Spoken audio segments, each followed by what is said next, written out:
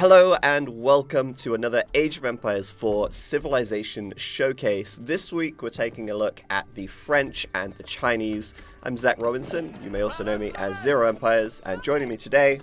Eric Roble. We are on the balance team and we've got a very exciting match between the French and the Chinese. Yeah, I'm looking forward to this. The map today is Mongolian Heights, and we've seen a couple of maps so far. We've seen Arabia, we've seen Mountain Pass. This map is the first map to feature a little bit of water. We've got a river running through the middle of the map here, and there's 3 crossing points. These shallows along the way, which may be contested, we'll see. Worth noting you can wall across these. And yeah, looking forward to this game, seeing what we have in store. Let's take a look at the Chinese here. The red player, Mike, he's going to be playing as the Chinese over to the right side of the map. Give us a bit of information about the Chinese. So, quick overview. The main themes of the Civ are gunpowder and defensive construction. So all of their buildings build faster than any other civilization. So you can see this lumber mill, look at the progress bar just shooting up there, right? It's a hard worker. So all their buildings are double production speed. So they can really crank out the buildings.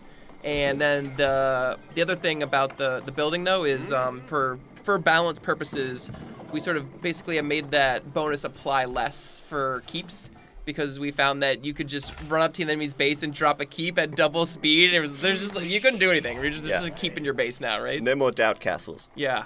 So another thing you'll see right here is he's just built the Imperial Official. So this is an option from the very beginning of the game at your town center. You can choose if you want to build villagers or if you want to build the Imperial Official. So it is, an opportunity cost because you have 1 less villager. But he's very powerful, and he is definitely worth it. So you've seen he's already out here on the field, and the supervise ability is quite interesting. So not only does he make the building produce much, much faster, they also get more resources for anything that gets dropped off. So this is really cool on the mill here because all of these workers are getting extra food dropped off at the mill, and also any tech that you research at the mill, like some really cool early economic stuff. You see, wheelbarrow, he's already done. Yeah, already did it. Finished it, yeah. Completed it. Yeah, all set. Good to go. Yeah, and they're dropping off 18 food per trip now, so they're more efficient as a result, and they're getting extra food on top. And whoa, Mike coming back with a large shipment of sheep to deposit at this mill. On the other side of the map, down to the southwest, we have Frank. He's playing in the blue, and he's playing as the French. He also has a lot of sheep. Mongolian Heights, focus, right? Yeah, of course. Now, the French are a really strong cavalry civilization. That's the main theme. If you're familiar with the Franks in Age 2 or the French in Age 3, it's a theme that runs strong throughout the franchise. No different here. They are one of 2 civilizations that can build knights in the feudal age, but the French get the special royal knight, and that has a bonus damage after completing a charge, and it has some special unique upgrades which can apply to it later on in the game. The French are also very versatile economically, especially in the early game. Their town centers work faster. They train villagers in just 18 seconds, so they're always getting ahead with that early eco. Wow. Oh, so many sheep. He's got so many sheep. That's awesome. But also, on top of that, their eco-techs are cheaper as well, and later in the game, once they build keeps, they're able to position their buildings around the keeps to get cheaper production. So economically, the French always getting ahead, whether or not they mean to. They sort of have these advantages that really help them throughout the game. But in the middle of the map, I'm seeing some crazy stuff already, Eric. We've got the Barbican of the Sun being dropped in the middle here, and the villager pull. So there's a couple of reasons. As the Chinese, you're building things faster, so that's part of the reason he thinks he can. Oh, there's a battle against the sheep. Run, sheep, run! And he got it up. So the Barbican is a great building to get here because it's basically like a mega outpost, right? So it's got a nice large area. It's able to shoot like a pretty powerful cannon at anything in the area. And we were looking earlier at this map, there's only 3 crossings, right? So having this in the center of the map is a really focal control point, and makes it a lot easier for you to attack the enemy, and if they want to hit you, you have a very nice, powerful defensive structure there. Yeah, the center of the map here, like the most easy path to get to your enemy. He's got this here, and it's marked as a defensive landmark, but I've seen this used plenty offensively as well, which is really fun. I like that Frank was trying to contest that, but he did have to go back. As you said, the Chinese faster construction really helps. It helps with aging up to the next age as well. And you know, one thing here about the Chinese that is unique, of course, is that they can build both landmarks. Yeah, that's a really key difference. But let's talk about that later, because Frank has just reached the feudal age as well. He's gone up with the School of Cavalry. This is his landmark, which allows all of his stables to produce 20% faster, which is... Woo. Synergizes great with the fact that he can train the Royal Knight. Yeah, it's already faster immediately, right? Yeah, absolutely. And the scaling throughout the game is really nice too, because all your stables, the whole game. Yeah, right? it's like it's permanent, right? Yeah, that's awesome. Even if the landmark, well, actually, the landmark is destroyed, it shouldn't apply. But, you can repair it though. That's, of course. So, yeah. Landmarks are forever. Just like diamonds. Royal Knight's coming out here, and you may have noticed he also has chivalry, which is one of those unique techs we spoke about. This allows the Royal Knights to regen over time. So they really make for great hit and run units. You can run in, get the charge bonus, do the damage, the shock, and then get out and then heal up as well, which is, I love that. Yeah, it's fantastic. Coming out to the top side, looks like Mike is walling up, so maybe we have a bit of an opportunity to talk about dynasties. Yeah, so as Zach had mentioned, you can build both landmarks in all of the ages, and when you create the second landmark, you enter a dynasty, and you start in a dynasty as well. So the early dynasty is giving you scouting bonuses, and then as you progress, the bonuses are kind of like thematic to kind of things you want to be doing later in the game. So the second dynasty gives you villager production bonuses. You build your villagers much faster, and you also get a unique building, the village, which gives you a ton of population. 40. Yeah, 40. It's 4 houses. Yeah, it's 4 houses in For one. 100 wood. Yeah, and you can build it in half the time too, right? So it's Yep. only 15 seconds for that. Yep. Yeah. So not only is it just a great deal, but it also is a garrisonable building.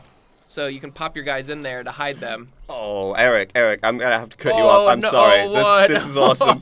Frank, he's built a sneaky dock right at the top of the map, a transport ship, and he's over. And you know, Mike's like, yeah, you know what? I'm safe. I'm walled. I'm walled. I've got fine. the Barbican in the middle of the map. And Frank's like, no. I don't think so, buddy. It's actually sent a villager as well. So he's dropping a stable up here. The Royal Knights are in. This could be really bad for Mike. He's not expecting this. He has no units, right? Yeah. He was... Oh, look at that villager. There Absolutely wrecked. There goes. I like his feet went flying in the air when he got charged. That was awesome. But, you know, this is almost like, you know, he knew that Frank's a cavalry civ. It's almost like he's ready for cavalry anyway. He's already got 2 barracks. Yeah, very nice. Well prepared. Yeah, and he's scouted in the top as well. He's pulling the villagers over. Do you think he's going to torch this, or is it too risky a knight It's too risky with the knights, certainly. So it looks like he's trying to retreat up there. Away. And I think he saw those knights coming. Walling the gap, and maybe hiding in the stealth, who knows. Wow, those really knights are fun. coming, the knights are coming. Oh, build the wall.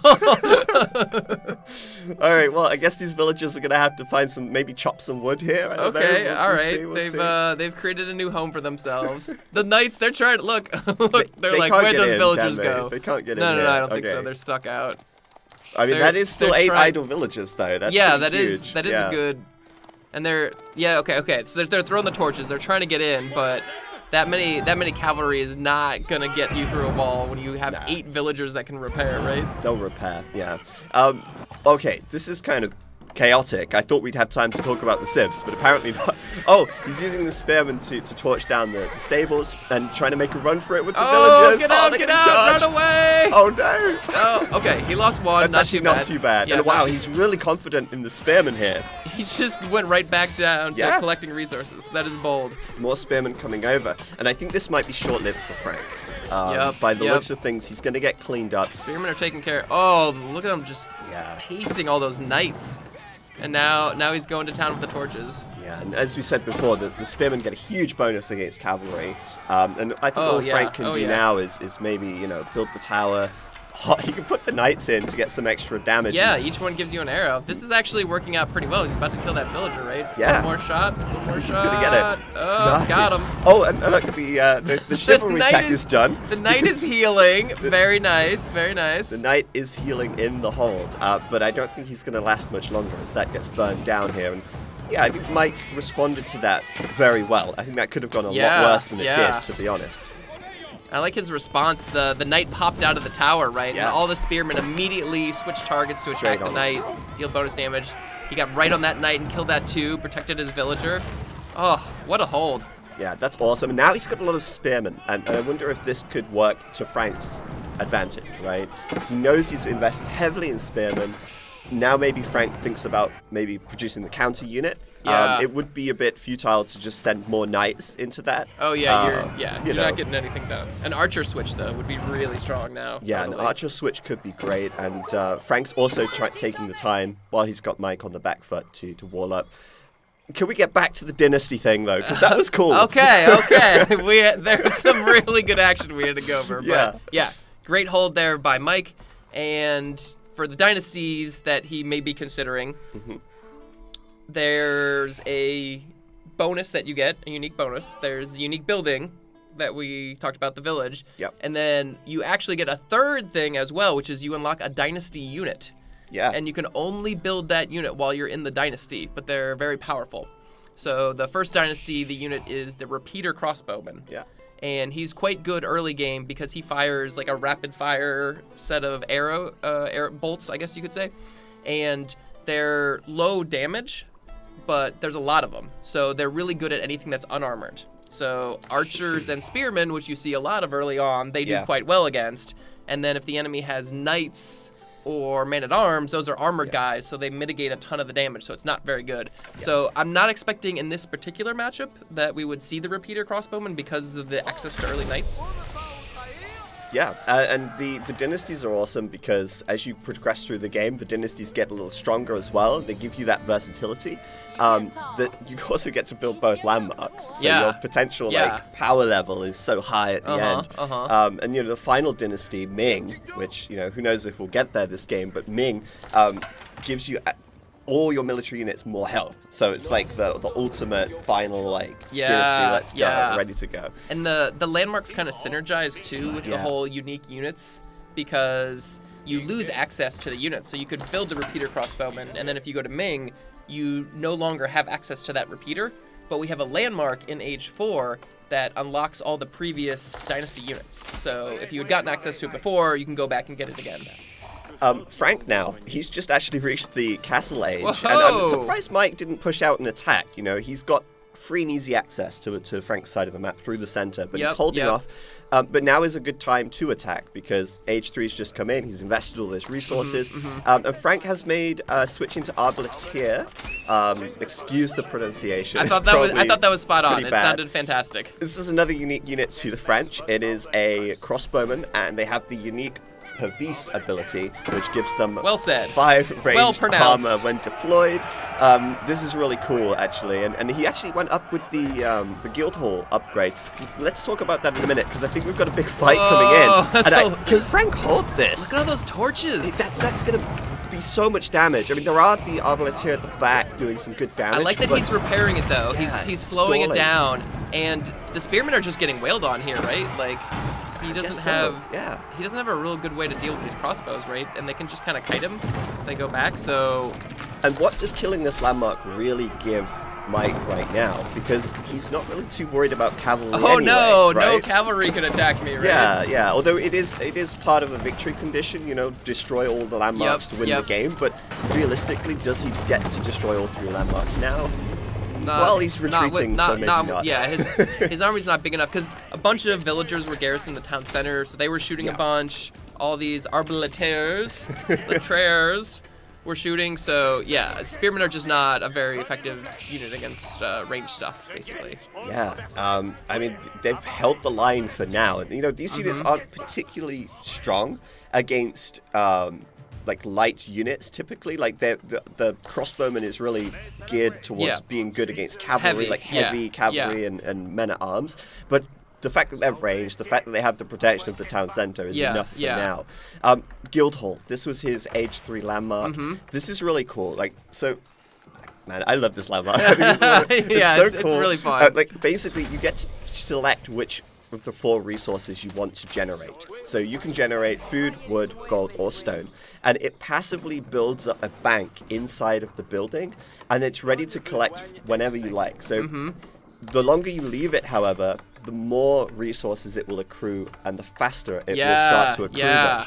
So if you leave it for like a couple of minutes, it's going to be generating resources a lot faster than it is when you initially switch to a new resource. Because it starts off, it's only giving you like 20 at a time or something, right? So it's kind of like the longer you wait, the bigger the reward. But the value of this landmark is entirely linked to actually collecting those resources. And you can see he just did it there. He collected the gold, he switched it over to stone, and now he's got a little bit of a gold boost, but he's going to start generating stone passively. Look at his gold. It really makes sense that he switched over to stone there, right? Because he has a huge amount of gold now. Man, I love that he's going for the Arbiter, though. I wonder what his game plan is here. Mike is entirely going into Spearman. But that said, I do see some Palace Guard at the back. This is one of the unique units for the Chinese as well. The Chinese have a lot of unique units, actually. They have a lot. They have like the dynasty units. They have the nest of bees as well. They have quite a few unique units. And the Palace... Excuse me. The Palace Guard is quite cool because it's their spin on the normal man-at-arms unit, but it's quite a bit different in the same way that like the English longbow has sort of like advantages and disadvantages. This unit here, the Palace Guard, it has less armor than a normal man-at-arms, so it's actually a little bit weaker in that case, but it makes up for it in movement speed. These guys truck. They are fast. So fast. Yeah. And you feel that immediately when you're using this. It's like, oh, I've got the tankiness of a man-at-arms, but I'm like that much faster as well. Oh, yeah. Great raiding unit. It can position very quickly. Yeah, it's really fun to use. Oh, and speaking of nest of bees, Mike actually went to the Castle Age here with the astronomical clock tower. This creates the unique clock tower variants of the core siege units. Well, core except for the nest of bees. Right. So it's basically a super siege workshop, basically, where it produces everything your siege workshop can do normally and 50% extra health on your siege engines, which they have a lot of health. So 50% bonus on top of that is quite nice. Yeah. And here we see the clock tower nest of bees. This is kind of infamous, I think, after the stress test and the close beta. Oh, you're killing me. But, oh my goodness, on the water we've got a galleass as well. Okay, I think things are about to get pretty intense It's here. heating up, it's heating up, definitely. Let's talk about the nest of bees. So, it's kind of a replacement for the mangonel, so it's really good against masses of troops. And we're seeing actually the Pavise here used by the French player, so it's taking reduced damage from the Barbican shots. And this is so smart. He's doing this because he wants to tank for his boats. Right? Because arrows from holds get bonus damage against boats. A lot. Yeah, they hit really hard. They really hit. And he's got 10 units in there, so he's firing 10 arrows plus the cannon. So he's tanking with his arbaletier while he repairs his boat with a villager. And then he uses the galleass, which is a unique French ship, to actually siege the landmark. Because it does a lot of damage. 120 bombard. He doesn't get a bonus, but it's enough to actually lay into this. And Mike's like, hang on a minute, what's going on? I don't know what to do. What are you doing? Where do these boats come from? This is awesome. What an awesome game. This is so smart by Frank, though. Like, this is really intelligent play. And he's actually going to take this out by the looks of it. Yeah, it looks... So he does have these nest of bees, though. And nest of bees are very good against masses of infantry. So if he can position them correctly, he could really do a number on these arbaletiers. That's what I'm thinking, right? But the boats are kind of like they have a really nice synergy between the two units, right? Shoot, yeah, you're right. I mean, that's really a good point because they have such high range. Yeah. They could potentially just snipe the nest of bees. He's dropping a keep. He's dropping a keep. He's got to fight. He's got to fight. He has to. He has no choice. Let's see if Look he at all can the use torches, the boats to get onto the mountain. Oh, nest of bees on the villagers. Oh, they're getting wiped out. Oh my goodness. Oh, is that a demo ship? He's actually Yeah, bringing yeah, a demo ship. demo ship, demo Oh ship. no! Run, Oh run! Oh! This whole army! Oh my goodness! No! Wow! Oh, the Barbican. Is the Barbican still alive? I think it's Yeah, he it's still garrisoned alive. a couple guys in there. He's protected using the from the galleass demo to ship. take down the clock tower nest of bees here, but he's so thankful to have the extra health. Yeah, a little yeah, bit of yeah. extra tankiness. And they're doing really good. They got a nice volley on the Arbaletiers. Did a ton of damage. But now the galleasses have moved forward and they're attacking the nest of bees. Oh, they just finished off the Barbican. Wow. This is incredible. I'm loving this. This is awesome. Yeah, and the keep is up as well. He finished the keep, so that Look means at the that keep. Mike has to go back. It's pretty weak though. Look at the keep's health. Oh, that's true. Because the torches were being thrown before the big explosion, yeah, right? you're He had a right. lot of torches. Wow, and But he's this putting ram- the springald emplacement on here. Nice. That's smart. And they really like fighting over this center middle map, right? It's just such Yeah. a key strategic location here. And he looked like he was gonna move the ram forward and attack it, but the galleasses do so much damage, right? They're just gonna pierce through the ram. Yeah. You know what? I'm wondering, like, I'm seeing that. Oh, dear. That's a little bit of out of position Uh-oh. springald. Yeah, I'm wondering.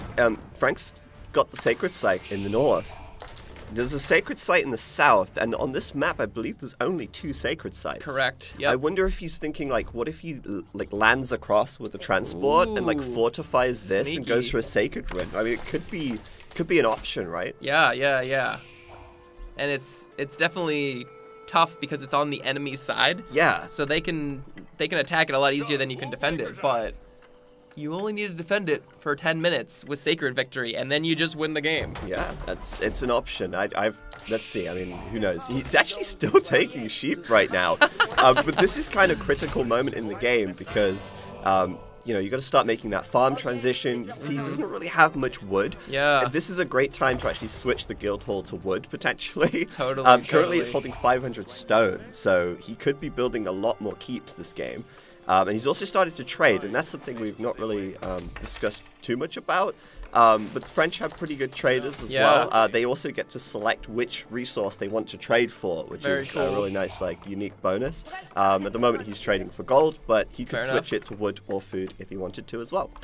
And you're talking about that farm transition. He has 35 villagers on Yeah. wood now because he realized the food's out Yeah. and my people are hungry. And this is really cool. Like, we saw he was trading for the stone. So what's like sort of his plan here with the stone and the stables and stuff? Yeah, so we mentioned it earlier, but the implements of the French keep is that buildings made around it, specifically the stable and the archery range, get reduced cost of units in those buildings. So you can see here it's 25% reduction, but you can improve that with the unique tech enlistment incentives to a 35% reduction to cost, which is, you know, kind of the late game scaling for the French, Yeah, right? They strong. get faster villager production in the early game, but that falls off as you reach your sort of... There's a limit to Yeah, that, right? exactly. And your cheap attacks are nice, but you don't surpass other civs with that. This allows you to get that big late game boost that you need, because the French army is quite expensive. Royal Knights aren't cheap, Totally. Arbaletiers aren't cheap. Also pretty expensive. Yeah, Yep. so, and Siege isn't cheap either, but doesn't receive the influence. He's got a nice looking army here too, with a good mix. There's some Springolds in there. There's some Mangonels along with the high Arbaletier counter, but it could be. That looks like it's gonna be kind of dangerous to fight against this army of Mike with all the nest of bees. Yeah, I think that's why he's got the Springolds. I mean, there are a lot of nest of bees in here. There's Yeah. 6, and they're the clock tower variants. So, you know, he's got to be careful. He's got another demo ship poised and ready.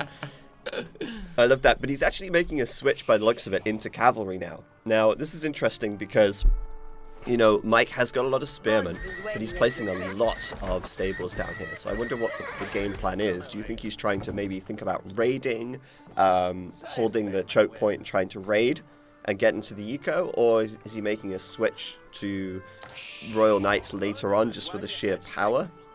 I would say both, actually, because it's an excellent raiding unit. Even one knight will kill a villager in usually 3 hits. That's true. So you just get one knight in there, and even, you know, you can spice a couple of knights throughout the enemy's base, and he's got a lot of hardship to deal with, basically. So A, there's that, and B, it's just a powerful unit, right? Just like having knights, they do a ton of damage, and as long as he can take care of the spearmen, his knights will be able to reign supreme on the battlefield. So I like what's going on here. Mike's deploying the clock tower trebuchet, the counterweight. It's currently ranging the keep, and Frank's kind of built a dock here to actually heal up his galleass passively, because boats within the radius of the dock will heal, which is really nice. He's trying to come forward with his springolds as well and snipe that. Look at that, 3 springolds don't quite take out the nest of bees here, and the springold is your anti-siege siege.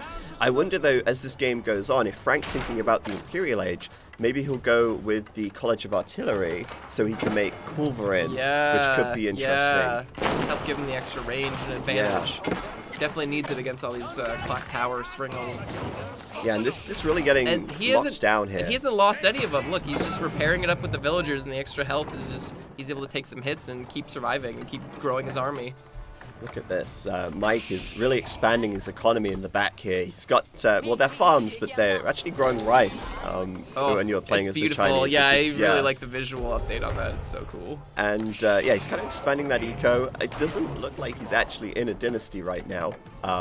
He's kind of maybe waiting for Ming, but at the moment he's just really focusing on building up his siege and making the most of that. Ooh, there's an interesting fight here. The galleass against the... Oh, those cannons are doing... Oh no, look, the torches! Run away! Paddle quick! Oh! Uh-oh! Oh, and more demos are coming in. I think Mike learned his lesson. He's like, oh, not again. I'm not doing that. Not falling for that one. Yeah, he focus fired those with the springolds immediately. And now the springolds are interesting because they actually have decent damage, right, against boats as well. Yeah. They really do chunk away at them, and oh my goodness, another demo ship. Oh no, he blew up a few troops, but pretty good overall. Yeah. Galleass he's really trying to kill those springolds, right? That's a lot of torches. They both ran away. It was like, let's not fight anymore. Let's just be friends. Who's winning out here, though? I mean, it's going to be so hard to push into the nest of bees. Oh, God. Oh. That's so brutal. Painful. That's so painful. That's a lot of dead arbaletiers. Oh. But what I love about this... And the keep. Oh, the keep goes down. You're right. And what I gotta say, what I love about this is just that these trebuchets really forced this, right? They really used the range of the trebuchet to force this. Frank had to go to Mike here. Yep. And now he's on the back foot here after taking pretty heavy losses as he pushed in. Yeah, that was painful. He lost both the boats, right? He's got no more naval there. They were doing a really good job of holding down that choke point as well. Like they hit really hard. They do a lot of damage. And Mike's just like, yep, that's a pretty good spot for a keep. I'm gonna claim this land actually for my own. I'm taking over. This is brilliant. I'm loving this. And he's, like I say, gonna build that keep so much faster as well. Yeah. He's also made a switch into some archers, which, you know, I don't know how I feel about that. Against the arbaletier, they're not as good because the Pavis obviously gives them the ranged armor. Yeah, but, totally. And then he knows he's playing against French, and that there's gonna be cavalry, right? So archers do not do well against cavalry, so no, absolutely kind of an interesting decision on the archers, but it does. They were sort of playing like a ranged game where no one really wanted to engage with melee troops, so just having some extra range damage is always good. Yeah, absolutely. And on the other side, we see Mike actually throwing down a lot of stables now. He's actually going into horsemen and doing the veteran tech. So I think the plan for Mike will be to maybe hold the choke point and do some raiding, as we spoke about earlier. Totally. I thought it might be Frank doing the raiding, but it looks like it's going to be Mike here as he drops down another key. And he's doing boiling oil, so anything that runs past these will be taking a lot of damage from the oil. As Frank actually reaches the Imperial Age. Which landmark did he go up with? I'm just trying to find it right he's now. Got 4 relics. Oh, wow, that's really nice. Well done. Fantastic. Where's his Age 4 landmark? There it is. It's the College of Artillery. Yeah, we were just talking about that. This is awesome. So this is one of the, obviously one of the 2 landmarks, but it allows him to make the royal cannons, the royal revolticans, the royal culverins. And what does royal mean? Well, if you're the French, you get a lot of royal stuff. Yeah. The College of Artillery, though, allows them to hold the siege immediately upon reaching the Imperial Age, but it gives them 20% more damage. And, of course, it gives them access to the culverin, which is the extremely long-range very effective anti-siege siege.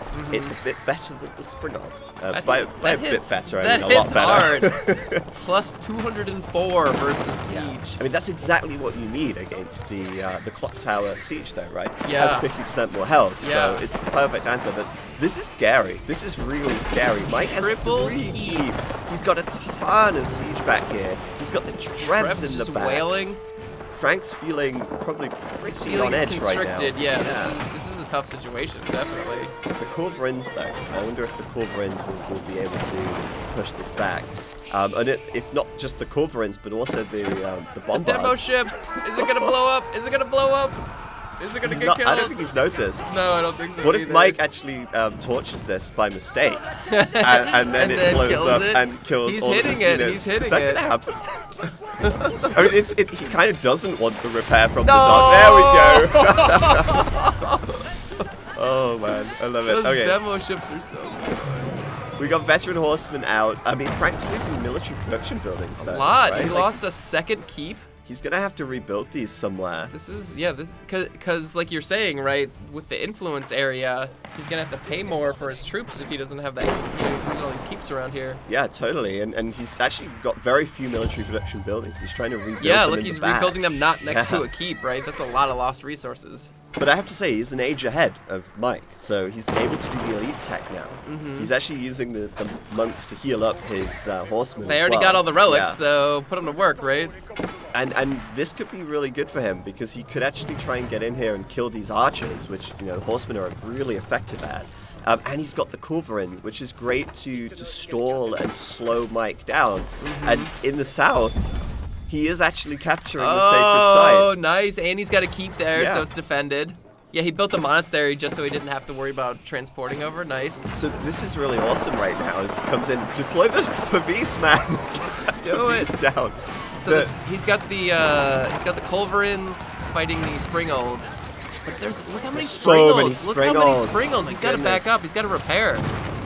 Wow, he's got like what is it, like 8 or 9 Springolds That was there? a lot of Springolds. Goodness, but look at the damage from the horsemen. They actually wiped the archers there. Yeah, and they killed some of the nested bees too, I think, right? There's only 2 bees left there? Yeah, and Frank now kind of microing back with his Culverin using Yeah. the extended range. Yep. And he's doing actually real starting good. to pick off Oh, the there goes Springolds another as one. well. Yep. I mean, this is going to be hard for Frank to push into normally. Yeah, he did lose. He had a cannon. Right? Yeah. He had a cannon up there, and that got killed. But that's all he needs to do now, right? Make the Oh, cannon. look, he's picking off more. He killed another nest of bees. They walked forward too far, and the Springolds got it. Or, sorry, the Culverins. Yeah, I mean, this is actually going to be a really good hold from Frank, I think. I mean, how does Mike push into the Culverin right now? I think he needs to get in there with some cav or something. That's a perfect answer, actually. We scrolled north and there it was. And we say cav, I mean, this isn't just any cavalry. This is Fire Lancer. Yeah. He's actually gone for the dynasty. Nice. Okay, so that means, yep, he's built the Imperial Palace. So that's the second landmark in the castle age. And Imperial Palace is pretty cool for a couple of reasons. It has a huge line of sight, and it also has this ability you can activate that lets you see all of the enemy villagers. Look at that. He can see all the way across the river with that he can see thing. what's Yeah. going on. Very nice. You can see the enemy docks, right? Yeah. And yeah, with Imperial Spies, you activate it, and then for a couple seconds, it reveals all of the enemy villagers for you. So you know exactly where to go to raid, you know what they're up to and what they're trying to produce and stuff like that. So yeah, it's a really cool landmark. And he's got Fire Lancers as well, which is the light cavalry, one of the lead units for the Chinese. Yeah, and the cool thing, whoa, he just pasted that cannon. Whoa, I mean, fire, it's in the name, Woo! right? It's in the name. There's fire, like, of course. Oh, is he and going for more. the Culverins? He's just gonna snipe them out. Oh, like, they can't run away. There's nothing they can do. Oh, he's going for the last one. Uh-oh. Uh-oh. So the Fire Lancer's special thing is having really strong torches, which means that they kill buildings quickly, and also they use their torches on siege weapons, as everything does in this game. So they kill the siege weapons very quickly. So that was a devastating blow, because those Culverins were killing a lot of units. And you can see this little fiery explosion when they attack as well. So they have a charge attack that does an AoE. Well, it's actually, I mean, the fire lance is a real weapon from history, right? Like this, you can see it here. It's actually got like a firework attached to the end that so like cool. propels it forward. It's awesome. And they're really, they make a really big like charge impact, but they don't have a lot of like staying power. Yeah, they have like quite, less hit points than normal cavalry, so they're weaker in that way. But when you get them in the right position on siege weapons, they paste. Yeah, I'm wondering what's happening down here. How has Frank not captured this? Do you think this villager was a monk or I thought it something? was! Like, I thought it was! It's disguised. I thought he captured this earlier, but I guess no, not. that's the villager that's been there the whole time. And now Mike's pushing in. I wonder, you know, maybe Frank's big mistake here is Fire actually Lancers! Oh, look at that! Yeah, look how much damage they took! Oh, those Fire Lancers doing so good. And now he's got also the fire from the keep attacking these wounded horsemen. Revolt to can out. Oh, the Fire Lancers, no. I mean, the Revoldican, not really the best unit for the job here. Certainly better against infantry than cav. But yeah, if Frank can just like defend his culverin, I mean, that's the big if. I don't know if he can at this rate. He wasn't ready for the Fire Lancer. Yeah. Like he needed to have spearmen to deal with them, really. It was a great switch from Mike. Yeah, Really good very switch. cool. And I wonder if Frank's mistake, I was going to say this before, it's like he didn't capture this. He never put the pressure on Mike to respond to this. Yeah. And now Mike's really made some great progress in towards Frank's base, and he's starting to lose his landmarks now. This could actually just be a landmark victory. He's losing his town center. His college of artillery is here, and his guild hall is over here. He never repaired that that school of cavalry from the beginning of the game because it costs a lot of wood to repair it, right? Yeah. It's not cheap, so he just decided to do other things instead. Yeah, actually the landmarks, they do cost wood to repair, so if you want to repair them all four, like all three, it's going to cost you a lot. Frank doesn't have a lot. Yeah.